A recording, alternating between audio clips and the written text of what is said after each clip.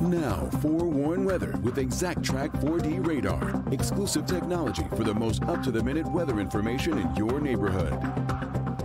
All right, don't let that afternoon sunshine fool you. A live look at Detroit's riverfront. More rain moving in overnight. A flood watch will be in effect later this evening. Definitely something you need to keep an eye on. Ron is on duty tonight to get you through those next few hours. But right now, this exact moment, it's pretty darn nice. Yeah, it's right now pretty pleasant outside, besides it being humid and hot. But we are not seeing the storms right now. We had some of those storms early this morning. You may have been awakened from that thunder, which was really loud. Right now, things are clear across the area when it comes to the rainfall. We do have a few clouds out there, but it's the action that's to our west, still over toward Wisconsin, Minnesota, Iowa, that has our attention on what's going to arrive here for later on tonight. So I talked about the warm temperatures. Right now, they're ranging from the lower 80s as you get over toward the thumb to even the upper 80s right now with 88 on Detroit's east side, and we're looking at 85 in Ann Arbor, 84 in Howell. Now, those are some of the communities that will see those showers and thunderstorms moving in first later on tonight. The heat index sends what it feels like to around 90 degrees in many communities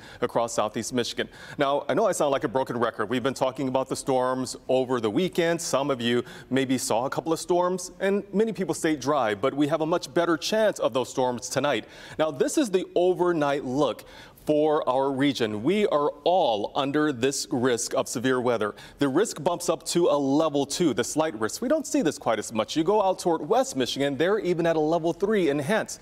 Now, the greatest concern is that this is going to be coming when a lot of people are sleeping. The timing comes in after midnight, and primarily from about 1 to 6 o'clock, these storms roll through the area. Now, the concerns will be the strong winds. We have the potential for some hail, but also because of the rain we've already gotten and more heavy rain on the way, there's a potential for localized flooding in our area. Now, we already have flood concerns from previously with the Huron River in Livingston County. This flood warning continues, and it could be worsened by more rainfall. We have a flood watch for Livingston, Oakland, Macomb, and Washtenaw and Wayne counties. That goes into effect at midnight and lasts until 8 o'clock tomorrow morning. We could see that bumped up to a warning if necessary in those communities overnight. So tonight it is going to stay mild, and this is one of the reasons why those storms will get the fuel that they need to remain strong in the overnight hours. We have the showers and storms coming through, temperatures hovering right around the lower 70s tonight.